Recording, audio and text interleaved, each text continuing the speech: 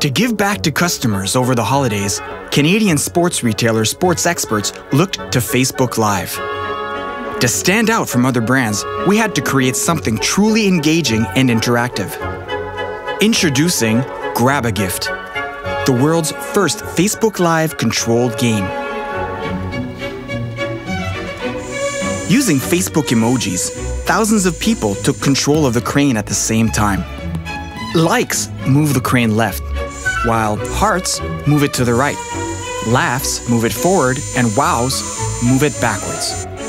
All with the goal to bring home awesome Sports Experts gifts. And unlike the classic claw game, this one actually worked.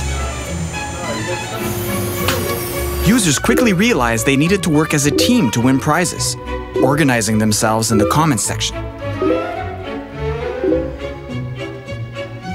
Every prize that was grabbed was raffled live amongst the participants.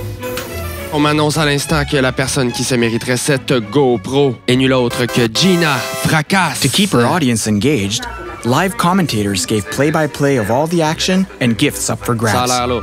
Et ça a l'air là. Et mon Dieu, c'est l'homme contre la machette. The game was an instant hit, despite a limited media budget.